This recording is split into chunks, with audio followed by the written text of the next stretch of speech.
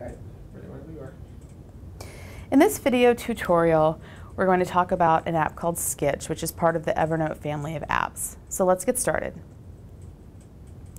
Skitch is I have it under note taking because I use it to take notes.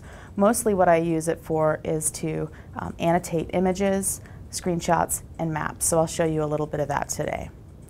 So in my Skitch notes, I can see the notes that I've already taken, and I can choose to add a new note, which is what I'll do now.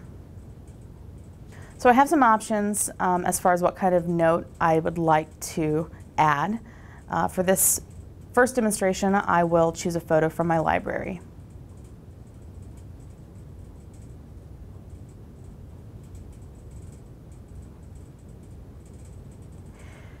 So here's my document with the photo inserted. I do have the ability to change the size of it if I want to. I'm going to leave it, actually make it a little larger. And this is my toolbar at the bottom of the screen. I have several options here. I can draw arrows, I can type right on the image, I can draw shapes. And one of the things that I can do that I'll demonstrate now is I can actually use the blur tool to blur out certain parts of the image. This would be useful if you wanted to get rid of logos or faces or something like that if you were going to distribute the image. So I'll demonstrate that now. I've selected the blur tool, and I'll just make a selection around someone's face. And it blurs that person's face out for me. I'll do it with Steve as well. There we go. I can also write directly on this to annotate it. I'll choose the pen tool to do that. And I'll choose black to start with. So you can write with your finger. You can also use a stylus, which I like because you have a little bit more control over the writing if you do that. So let's say I want to say, I love this class. That looks pretty good, but I think that my color choice was bad. So what I can do is actually select anything that I've written, and they select as an object.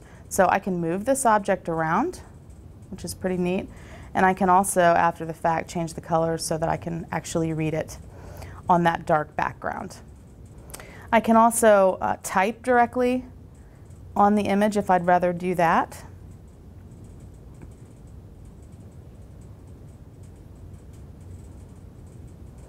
And I can change the color of that object as well as the size. I can also move it around. So there are a lot of possibilities as far as annotating photographs. So I'll save that. Because this is integrated with Evernote, these notes are saved right into my Evernote notebook, which is really great because everything that I do, whether it's annotating photographs or taking traditional notes, are in one place. So another thing that I really like about Skitch is that I can draw on a map. So the first thing I'll do is actually just put in an address.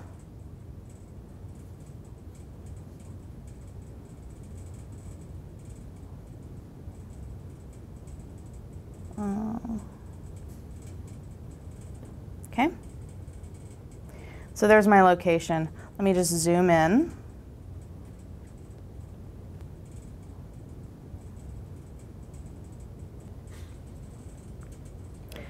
So I want to zoom in close enough so that I can put some directions here. So in order to start annotating this map, I just touch Snap in the top right. That takes a screenshot for me, and now I can do everything in Skitch that I would do to any other photo. So I want to be a little more specific on this map. So the first thing I'll do is I will draw, let's say I'll draw a blue building to give a little more direction about where I want the person to go.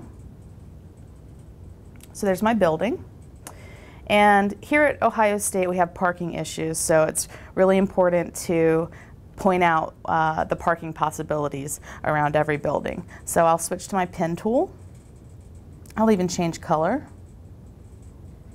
Let's make it hot pink.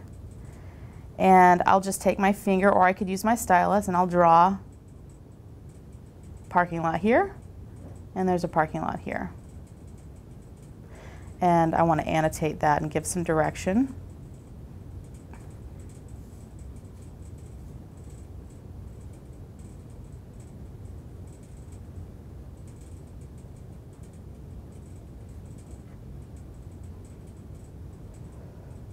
And I can even draw some arrows to give some more direction.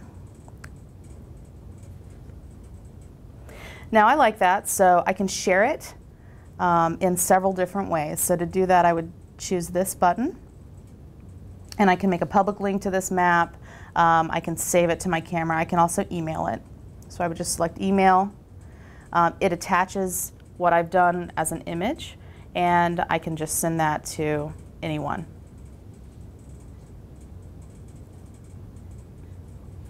Now, I'll save that.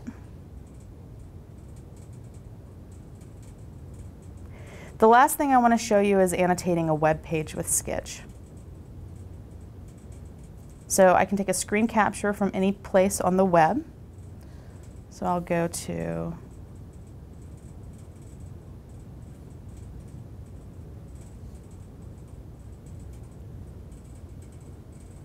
So here's the Digital First website, and let's say that I want to tell someone about an upcoming workshop. So I'm going to take a snap of this page. Now here are my tools again, and I just want to be able to send a quick email that points out the location of those workshops. So I've chosen the arrow tool and yellow to make it very obvious. I'll just draw an arrow right there. And if I want to be even more clear about it, I can either use a pen tool to circle it, or I can highlight. And that's how you would annotate a web page. I can save that to my notebook or email it, just like I did with the map. Now you can see everything in one place. I can also see these notes from Evernote, so let me go to Evernote real quick.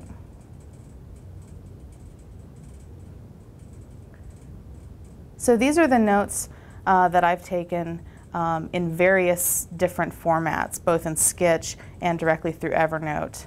And then I can organize these in notebooks and in all the ways that you normally would with Evernote. That's a brief overview of the Skitch app. I hope you liked it. Thanks for watching.